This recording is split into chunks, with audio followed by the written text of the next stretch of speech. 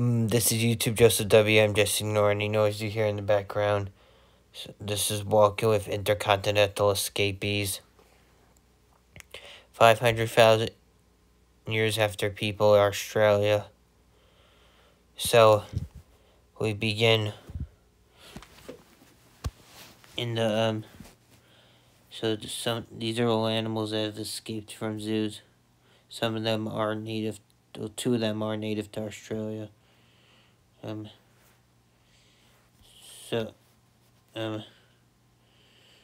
have the, first of all, throughout the golden orange cool of the temperate and tropical forest and grasslands. These creatures are up to the size of a house cat and weight of a house cat. Scientifically known as Dacerus ornatatus. And then there's the it's a predator. It hunts the our next animal, which is 1 to 3 feet long. It's a wombat. It's a giant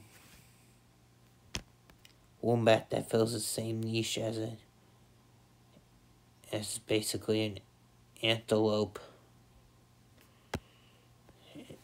It's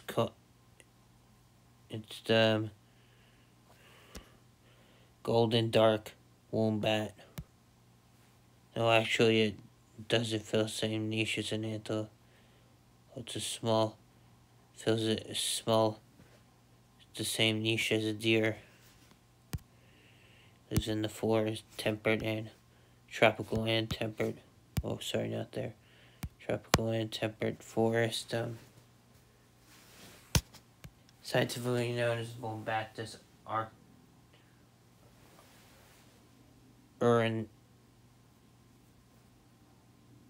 Uranectus. However, species name is however I pronounce the quall's name. I can't remember. And then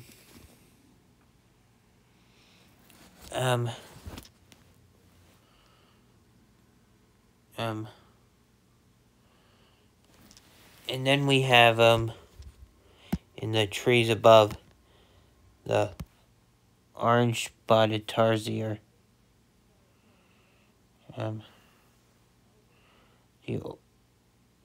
Which I haven't gave a scientific name because they're a whole genus where they live in the trees.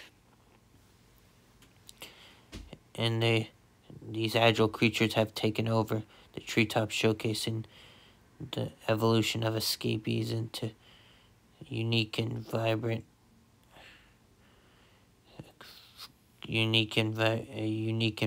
family. While on the forest floor, a descendant of a Virginia opossum, someone lives in throughout actually this temperate forest it lives in throughout all of it, even though it's called the Tasmanian possum, scientifically known as Diphilus tasmanius, lives throughout all of eastern Australia in temperate forests and tropical forests as well. It's twice as big as its ancestor, and twice as heavy. And then the orange golden elephant, which is scientifically known as Loxodonta orientatus, moves across the landscape in herds. It's a descendant of the bush elephant, of the African bush elephant. It lives in deserts and in lush grasslands and tropical forest. And then there's it eats grass. It's made it has made itself at home in Australia. It is twice the size of a no, not twice the size, it's the same size and weight as its ancestor. Then here comes the Australian dark rhinoceros, roaming the deserts and grasslands. Is all powerful, has evolved into conquer challenging terrains of post-human Australia.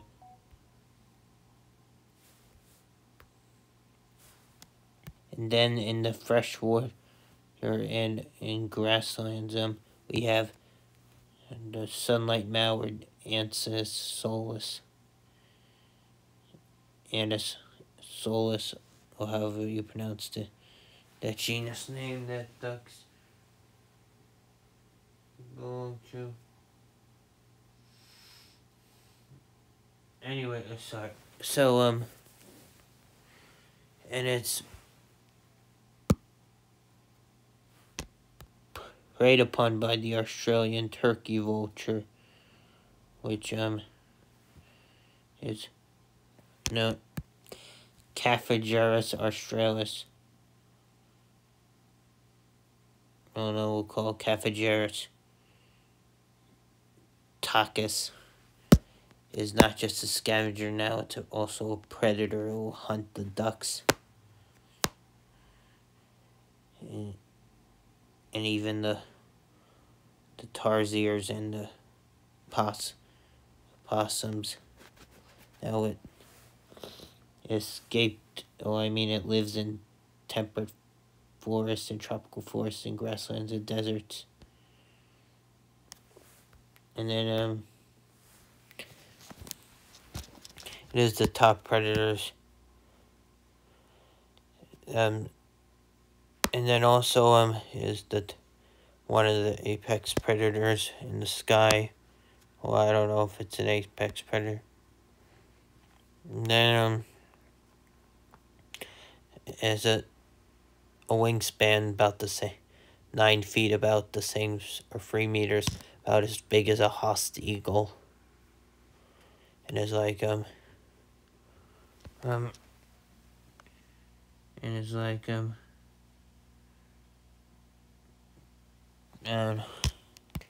is 3 feet, 3 inches tall, or 1 meter. And then, sorry if I not always saying metrics. Not that good with metric. I'm American.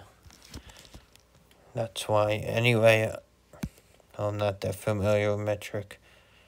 I am, but I'm. Oh, you know what I mean. Now it's ending scene. It swoops down and eats the duck. It grabs the duck and pecks it to death and eats it, rips its open, its feathers and skin open, and eats the flesh, the meat. Alright, thank you for watching. Be sure to like, comment, and subscribe. As always, bye-bye.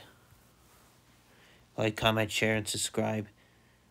And like, comment, share, subscribe for more paleontology, natural history, and speculative evolution content. Bye.